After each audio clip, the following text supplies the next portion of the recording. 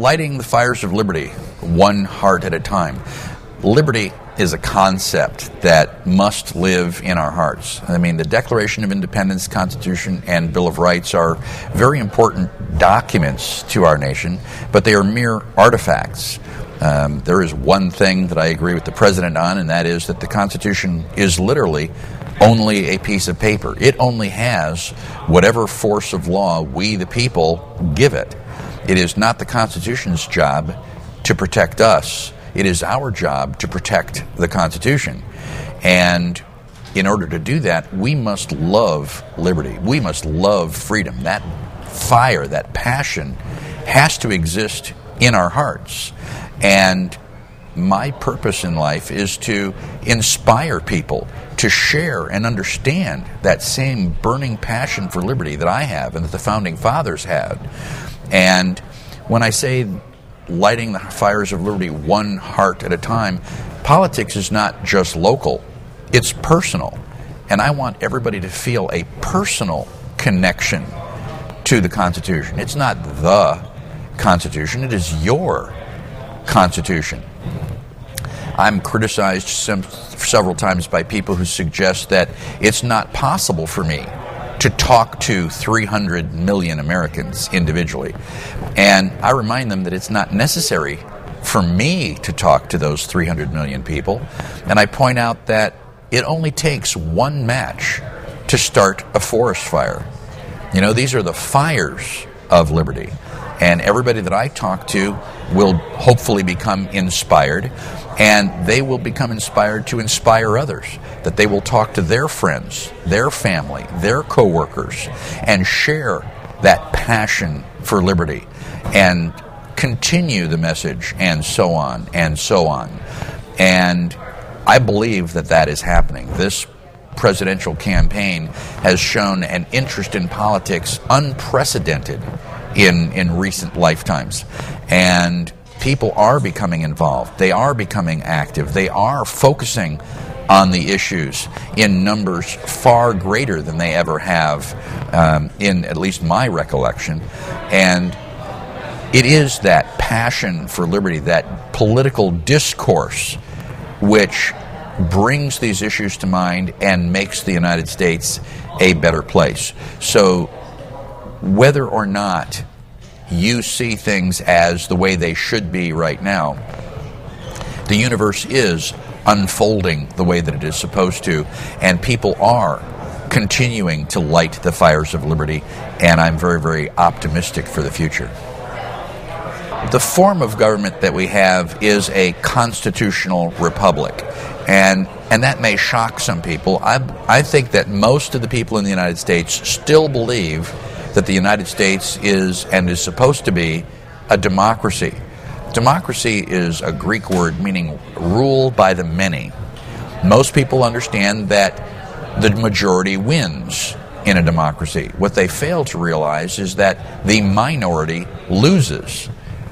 The Founding Fathers loathed a democracy. They considered it mob rule, tyranny of the majority. And the reason for that, in a democracy, you're allowed to vote on anything. And therefore, 51% of the people can vote to take away the property of 49%. They can vote to inhibit the rights of the 49%. They can enforce eminent domain and say that, well, for the greater good of the people, we're going to take your property and we're going to build an airport, or we're going to build a highway, we're going to build a trans-Texas corridor. And this is anathema to the Constitution. The only legitimate government exists to protect our lives, our liberty, and our private property. The United States is not a democracy, in spite of the fact that every president since Woodrow Wilson has stepped up to a microphone to announce that we want to make the world safe for democracy. This is a misleading lie. We are in an ideological war.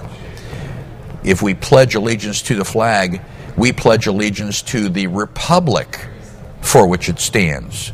Article 4, Section 4, Clause 1 of the Constitution states that the United States shall guarantee to every state in this union a republican form of government. and that means rule of law. The difference between a republic and a democracy is that in a republic there are certain things that you are not allowed to vote on. You are not allowed to vote on my freedom of speech. You may not like what I have to say, but that is exactly what freedom of speech is all about. You are not allowed to vote on my freedom of religion. Freedom of religion is not limited to, Jewish, Catholic, or Protestant. It's freedom of religion. And so the Branch Davidians in Waco, were persecuted based on their religion and their fact that they were different than other people. When people ask me if I think that guns are dangerous, I say, no, if I thought guns were dangerous, I wouldn't have several of them. And then the next question was, well, couldn't we vote to take your guns away? And I admit that yes, that you could take a vote, a unanimous vote that, I'm crazy or dangerous and that you'd like to, take my guns away. But my right to keep and bear arms is not subject to a vote. And so if you vote to take my guns away from me, you're going to have to take another vote to see which one of you is going to come and take them. Because I am going to resist. It is not your decision as to whether or not I am authorized to protect my life or the lives of my family. The difference between a right and a privilege, this is so fundamentally important. I teach an 8-hour class on the Constitution, and this is the fulcrum of the class. This is the axiom. I believe that all of our political problems in the United States are based on the fact that Americans do not understand the difference between rights and privileges. A right is defined in Black's Law Dictionary as something which is inherent in one person and incident upon another. The term inherent means a defining characteristic. If I have a brick of lead, that brick of lead is heavy. I can't put the brick of lead in a vacuum and suck the heavy out. I can't put the brick of lead in a microwave and, microwave it for a few minutes and have it come out light and fluffy. Heavy is lead. It is a defining characteristic. If it's not heavy, it's not lead. Your rights are inherent. Your rights are not granted to you by the Constitution. They are not given to you by the government. Your rights are in every molecule of your body. You are born with your rights. No one can take your rights away, and it's impossible for you to give your rights away any more than it's possible for you to put your nightmares into a paper bag and give them to some of your friends who are braver than you are. You can't give your dreams away. You can't give your rights away. They are inherent.